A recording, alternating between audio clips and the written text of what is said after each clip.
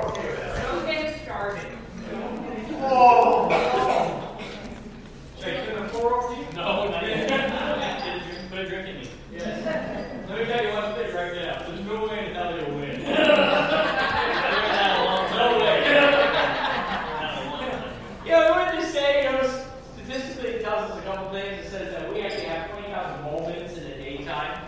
Some moments are positive that we remember, some are negative that we remember, most of them are just in between. But the question always is this: what kind of impact are you having?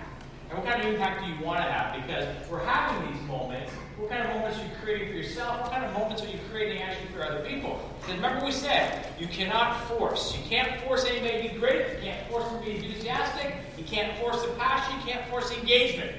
Just keep concentrating your efforts on the environment.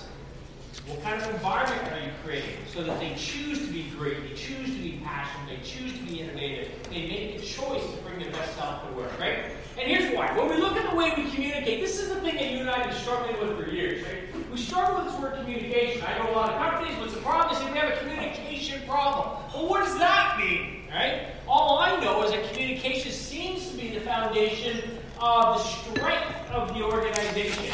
And it's not just about communication, it's really about the amount of information that people understand the same. So how aligned are they with the information? So when we communicate, if you remember back in psychology, we did the Johari window, and there's different ways we communicate. So in other words, when we come here together today, there's going to be certain information that I know, and there's certain information that I don't know. There's also going to be information that you know and that you don't know. So there's only 4 quadrants, right? All the quadrants of quadrant number 1 is all the information that we know and share alike. So that's called the open quadrant. That's what we know and understand together. It's open to all of us. But there's also going to be information in quadrant number 2 that you know that I don't know. So in other words, if it's my communication model, it means it's blind to me. I can't see that information. I don't know it. In quadrant number 3, it's called the hidden quadrant, which means it's information that I know that you don't know, and I'm hiding it from you.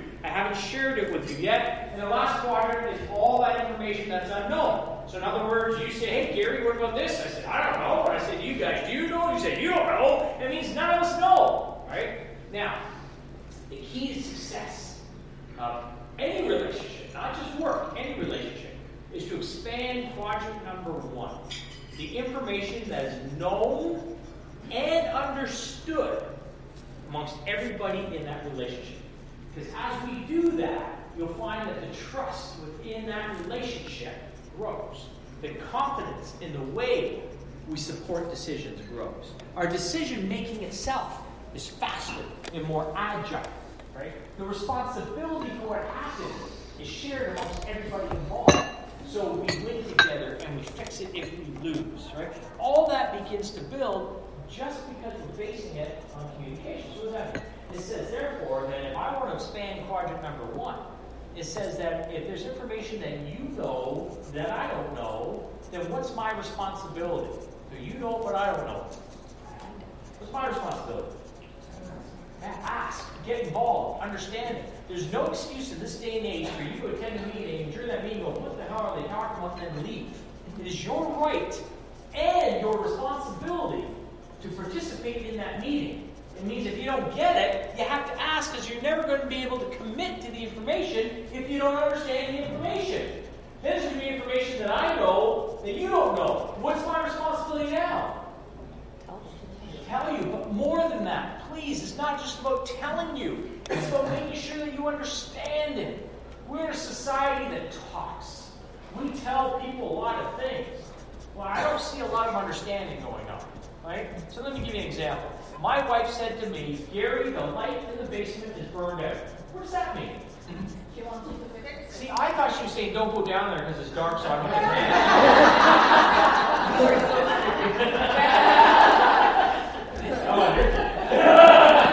Yeah, what does that mean? If she wanted me to change it, she should have said, Gary, the light in the basement's burned out. By the way, before you go to work, can you please go change the light? She should have said, right? No, it's not implied. Yeah, I can imply it. I guess it does. It says I do everything. Yeah. So we're also out that there's going to be information, like we said, that none of us know, but somebody brought up the question. You know what that means? We better go get it. Because it was important enough for somebody to ask the question. And in this day and age, there's no excuse for us not to go find information, correct? So this is all we're trying to do, expand part number 1. Now here's why this is so important, right? It builds all these things, like I said, there's trust and confidence and relationship, decision-making, response. Everything changes based upon the way that we communicate. Do you agree? Let me give you an example, because I love these examples. So let's go back to thinking about a time when you were getting ready for a first date. First official date. Right? Think about that for a second. Go back and think about that. Now, why? You guys some of us go, wow. So going back to that first date, why would you agree? What information would you already know about them that you agreed to go on the first date? What might you know? So we just determined that Wendy shall. It's all about the physical contact for Wendy on their party.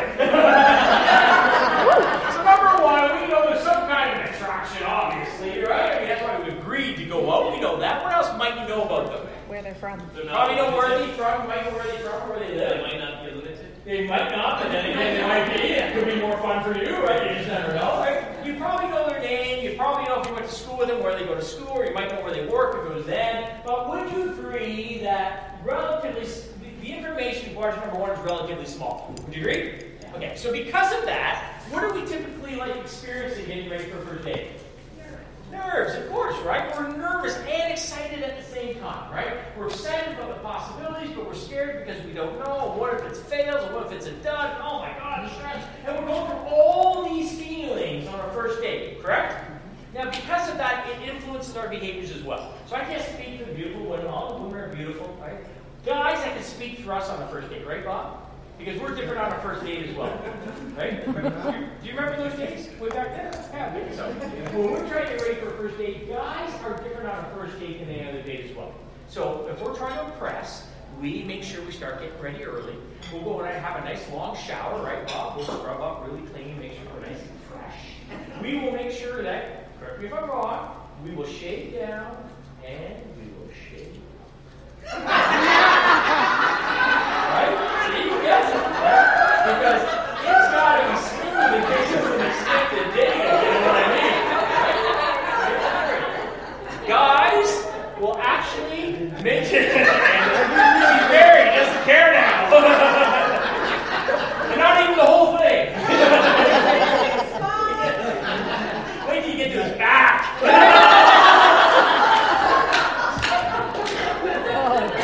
That was awesome, right?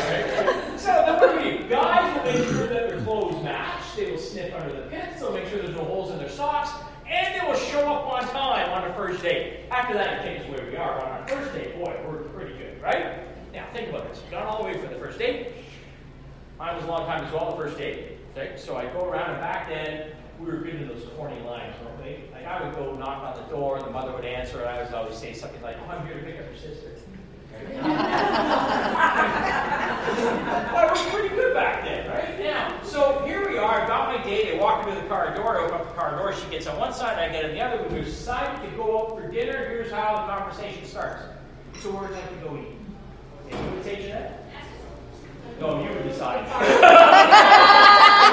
want to talk to you, because Robert tells me there's no choice ever, right? Here's the conversation, you do this. Where would you like to go eat? And she says, I don't care where we want to go. I said, no. My mother always taught me, ladies first. Where would you like to go? And she says, wherever you want, right? We're on our first flight, and we're not even out of the driveway, right? And why don't we want to decide? Not enough information. Nobody wants to make a wrong decision, right? We're not confident. So we try to defer it to one another. Well, let's just say suddenly I get up courage and I say, listen, I know a great Italian place overlooking the water. Why don't we go do that, right? And so we go off to this, and we get in there, and I manage to get us by a window overlooking the water, and then, see, that's the corniness comes in, right? And I'd always try some kind of a line back then, and I'd always try something like this. You know, the candlelight pales in comparison to beautiful people. Hey, Bob, write it down. I'm telling you. Yeah, thank you. Hey, you turn around and say, "Stop fucking here, man."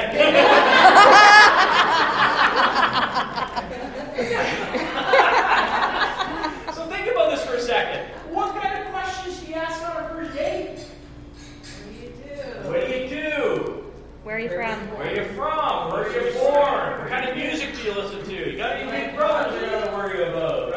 We ask, it's a game of chess, is it not? The first date, I ask you questions, you answer, you ask me questions, I tell you what I didn't want to hear. Right? That's back and forth, right? That's how you come down. Bob, Pierce, come on. You just got to understand, his question is more simply like, what are you making me for breakfast? He goes right for it. Okay, so. Yeah. So think about this for a second. All we're doing is expanding quadrant number 1. We're just asking information back and forth and back and forth and back and forth, right? If we like what we heard, then we're going to decide what's going to be date number 2. And date 2, we do it again. Then we decide what's date number. We're making a decision based upon information, based upon communication. But you'll also notice that your communication begins to change as you begin to date more. So the longer you're dating, things begin to change. What changes the more you date? And the way you communicate. More comfortable, more relaxed. Even dress down a little bit, right? We might do that. We're not afraid to challenge each other, maybe even fight a little bit, because there's trust that we're not going to throw a wine glass in each other's face, right? So we know that you said lunatic. I said that's the word you use. I didn't use the word. Yeah, you want to make sure, right? So we find out that's doing pretty good. We like kind of what's happening here. And in fact, think about the decision making. I suddenly call my date up. I say, hey, I'm going to pick you up for dinner, and I've already booked reservations because I'm confident it's a good spot. Why? Because we've been talking, I've been listening, and I know you love the bar enough. Right? I know that. I know this because I listen to rock. Right? So what happens here is that all that time we're making decisions to expand quadrant number 1. So eventually you decide upon friendship or marriage or whatever. Every relationship you're in works the exact same way. At work, you have a new hire that comes in, it starts off small, and it begins to grow based upon the way they communicate. Now you make decisions on that communication. If you don't like what you see, then you can also make decisions. But everything is based upon expanding quadrant number 1. Would you agree? Here's the issue that we've got. You and I spend a lot of time, care, and attention at the beginning of the relationship with the way that we communicate, don't we? We're on our best behavior, we say the right things, we listen attentively, we do all that sort of stuff. And then we back off. And the problem with this model is that this model will collapse overnight if you stop communicating. It can take years to get to where you want to go, but if you stop, it's changed. Think about this for a second. If you always have an open door policy at your organization because you believe in open communication, and suddenly, out of nowhere, you shut your door for 2 days for meetings, what is everybody thinking out there? What are they thinking? Who's in trouble? Who's getting laid off? What's wrong? They're not out there going, "Can I picture they're planning a Christmas party in there?" There's nobody I know in all the years I've been doing this that will fill in no news with good news. That's not the way our brains work. So if we want to be a kick-ass organization, we have to overly communicate because it shows that you value people, taking interest in them. I travel a lot. I travel all over the world. I have a deal with my family that no matter where I am, I contact them every single day. That's the agreement. It's not their fault I'm traveling, so I'll find a way to be able to connect with them. But let's just say every time I go down to Dallas that I don't call my wife. Right. What's she thinking?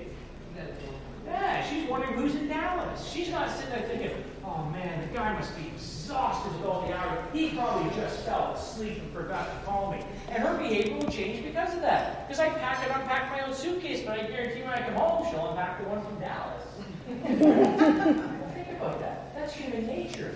And we forget the very basics of what success is all about. And it says, communicate.